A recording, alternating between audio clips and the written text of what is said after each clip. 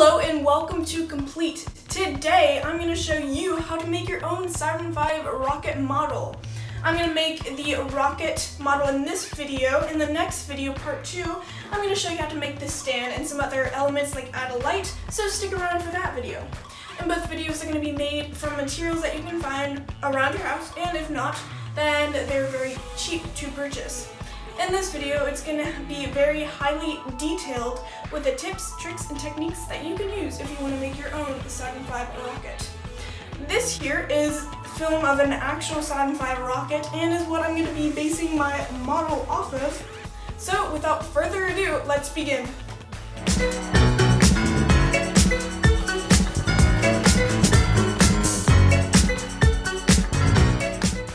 So for the rocket that I'm going to make today, it's going to have the dimensions of 1 3/4 of an inch for the width of the rocket.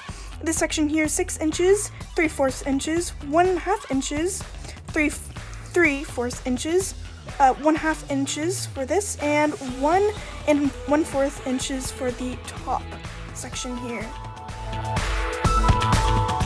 So first off, I'm going to start with making the large portion here, the 6-inch part. So I'm just going to mark at the base here, and I'm going to cut across. And to make the cylinder of the body, I'm just going to roll this piece of cardboard. Now that it's all rolled up, I'm going to make sure that it has the correct diameter of 1 3/4 of an inch. And once I find that it's the correct length, I'm going to cut the excess off and glue the ends together.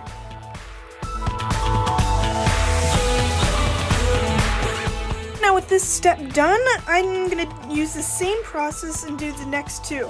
One quick tip you can use when you have the correct length and that diameter of it is when you can peel back some of the cardboard away, so you can see this thin paper-like material at the end, and close it off and put glue on this end here. And what this allows you to do is get a more stronger and crisper attachment between the two ends. Another tip is it's easier to fold with the grain rather against it. What I mean is that the cardboard has these ups and downs, which gives the cardboard its strength. And if you fold against the cardboard, it makes these ugly kind of lines, unorganized. And if you fold with the grain of the cardboard, you can make more neat and organized lines rather than the jagged lines that you have in this fold. All the main pieces are done. It's time to do the next step for making the intersections between each one. And to do this, you want to choose two, so I'm going to choose the largest ones. And what you want to do is you want to find this one here, for example, and you want to make a strip the same width as the diameter of this here. So you just mark it up with a pen here, and you cut the strip. And now you can make the length larger or smaller depending on how sloped you want this angle to be. So for me, I'm going to have it about this length here, and I'll show you this afterwards. But for now, what you want to do is you want to put this tube in kind of the center here, and you want to mark the sides. And with the sides marked, you want to fold them. Okay, and now what you want to do is you want to just see if the length between the two are pretty good. And now what you want to do is glue the ends together. Okay, now that you have this done, the next step is to have a piece that connects this here to here. And you want it to be the same width as this section here.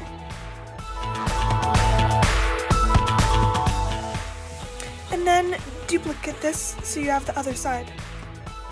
Then simply glue these sides together. And then now that all the sides are correctly put in place, it's time to do this, and to do this you just make a triangle and then glue them onto this. So just mark it up, cut it, and glue. With all the sides attached, it's time to glue this piece to the bottom. Next, you just need to do these steps to the next two.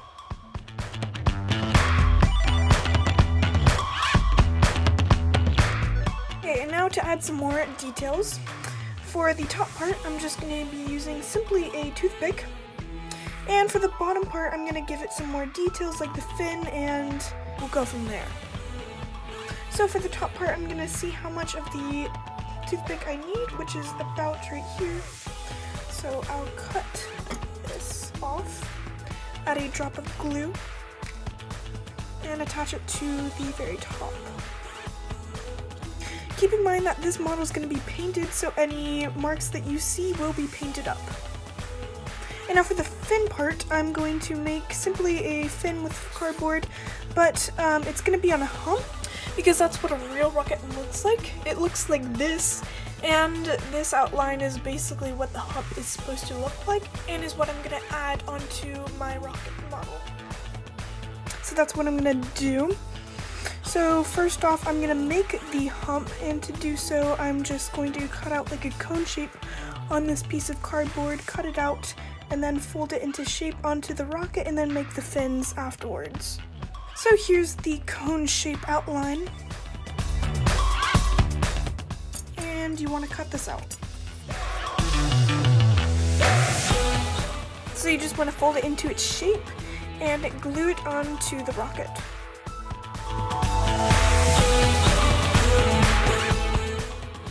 And once this is done, you want to do the fin. So just mark it out, and then cut this and glue it.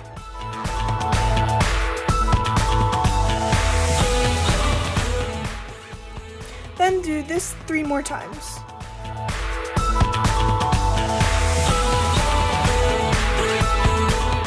Now with the majority of this rocket finished, it's time to make this more flush. And what I'm going to do is I'm going to use hot glue as the filler and just smooth it out. A good way to do this is use the hot end of the hot glue and kind of rake the glue so it's smooth with the cardboard.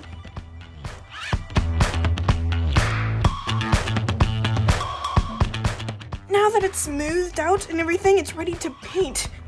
And to do so, I'm going to hit it with a black layer and add some white later on.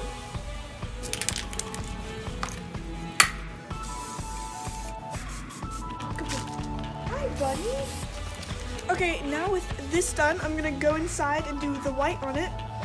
And obviously I'm not good at this because my hand is black now, but that's okay, I'll head inside.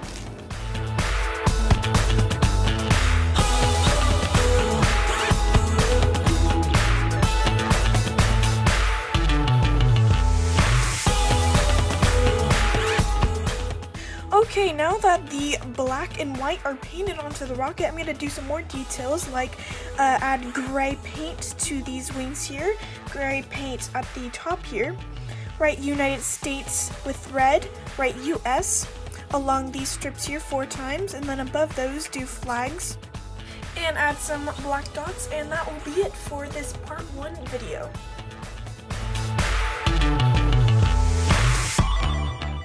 A tip for writing on a surface like this is to use a big book, like so. And this will just support your hand, so when you're writing, it comes out neat and not sloppy.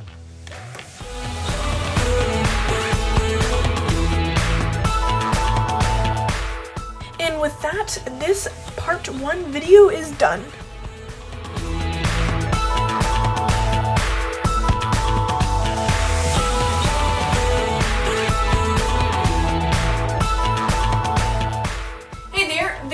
Watching this video of me making the Saturn V rocket model.